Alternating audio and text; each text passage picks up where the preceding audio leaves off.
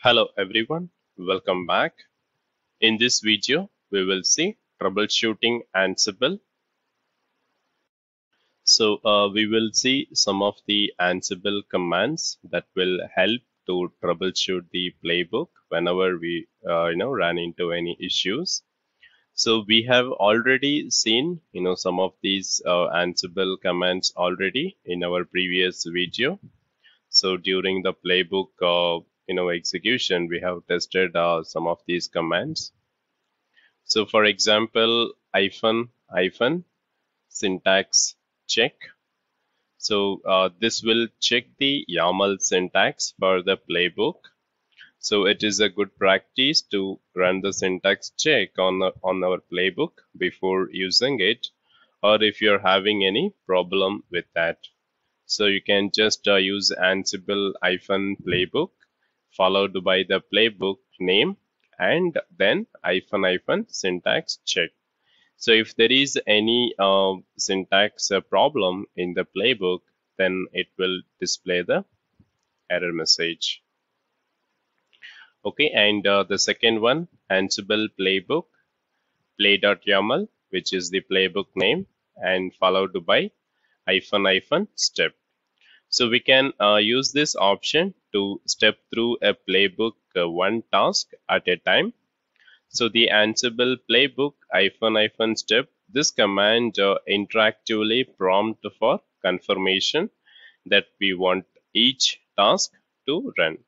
So it will ask for a interactive prompt before it proceed to the another task.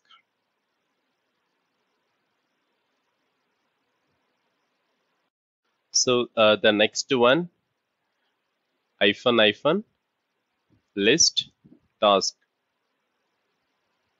and then hyphen start at task. Okay, so the hyphen list hyphen task, if we use this command, then it will list all the tasks that we have written in the Ansible playbook. And the next one, hyphen start at hyphen task equal mentioning the task name. So this option allows you to start the execution of a playbook from a specific task. It takes as an argument the name of the task at which to start. So for example, if you have many of the tasks in your playbook and you want to start the task from the particular task only, and in that case you can specify from which task name you want to start. And then Ansible playbook name hyphen check. So this will be the dry run. That means the playbook will be executed, but it's not going to make any changes on the managed node. So this will simply execute the playbook and error out if there is any error. And that way you can see whether if there is any error or it's complete successfully.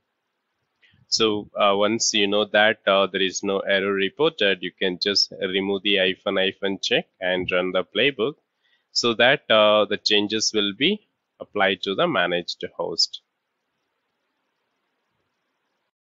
And the diff command to know the changes in the playbook. Next, there are some keywords that we can use in our play. For example, check underscore mode colon yes. If we set this yes, that means the playbook will always run in the dry mode. The dry run mode, so that we don't need to specify the hyphen check or hyphen capital C during the playbook run. And if we mention change to when colon yes, that means if any changes occurs in the task, it will show the changed word and yellow color.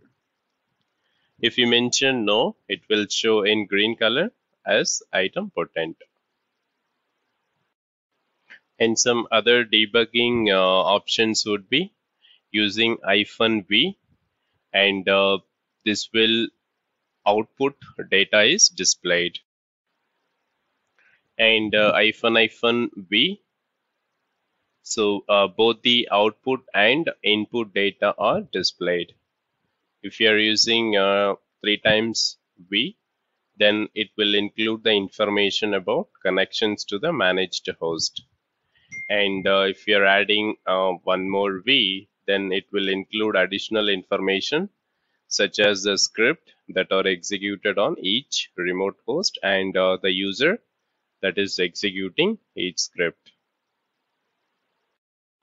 And we have also seen register a variable, which is one of the variable to store the task information. And we can also use the debug option in the playbook. Okay, so that's it in this video, and I'll see you in the next. Thank you.